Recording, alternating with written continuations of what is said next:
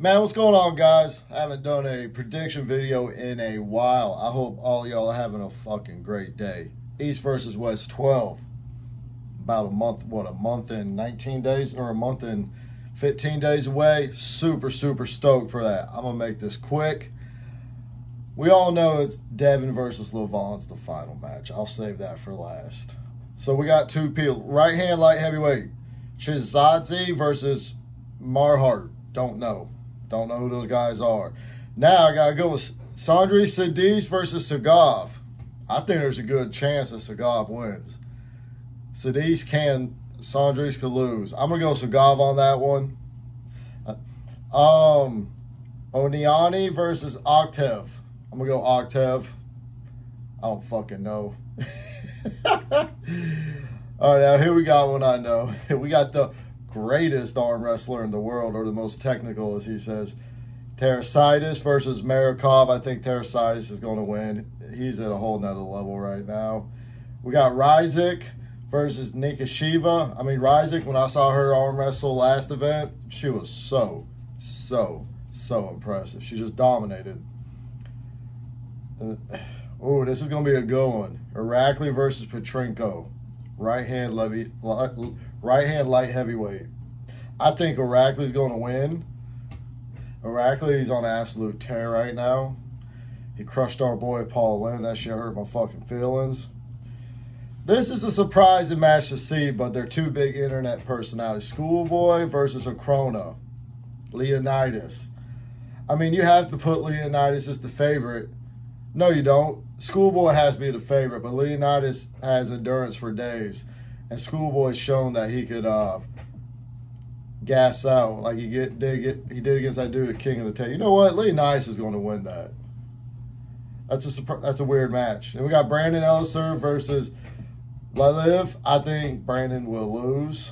I like to go for the North Americans. I just don't see him winning that match. Because I feel like Levan wouldn't come back unless he felt like he could win. Now, this is an interesting one. Monster Michael Todd versus Lamparelli. Lamparelli looked incredible against Matt Bass. Michael Todd dominated Pablo, but Pablo's not the level of Lamparelli. I'm going to go for Michael Todd. I want Michael Todd to get back on the winning train. He's just good for the sport. He's a good, big name personality to have on the win. People love to see him lose, so maybe if he lost, that's good too. But I want to see him win. I do want him to get back on the winning track, and I want him to actually hold up his end of the bargain, saying he wants to get to the top again. Super interesting match right here, and I think it's going to come down to endurance. Alex Kardeccia versus Svestikov. I brain farted his first name. He gassed out versus Devon Larratt. I think this is going to become an endurance war. I don't think Alex Kardeccia's endurance is as good as Georgie. That's his name, Georgie. I don't think Alex's endurance is as good as Georgie. I think Georgie's going to get stuck in that position right there. Alex might get a round or two. I think Georgie's going to win off of pure endurance alone. Samusha versus Adakarkin. I actually don't know who's going to win this. Arnobayev and them boys are tough, and you know they're going to have a fucking plan, but Samusha is the George St. Pierre of fucking arm wrestling right now. The dude just doesn't lose. I mean, you gotta go smooth shit, but I hope he loses. I'm tired of him winning. And he got Hermes Gasparini versus Muratov. I think Muratov's going to win. If Hermes can crack his hand back or find a kink in his hand somewhere, Hermes has a chance. But I think Muratov's going to win. I think it's cool that Muratov is facing these big guys.